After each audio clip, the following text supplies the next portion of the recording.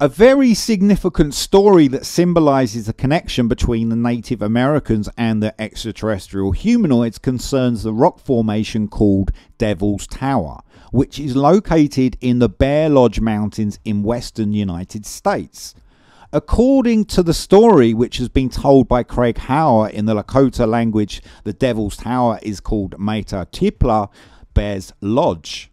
According to the story, there had once been 7 maidens who had travelled across the heavens before landing nearby to the Devil's Tower National Monument.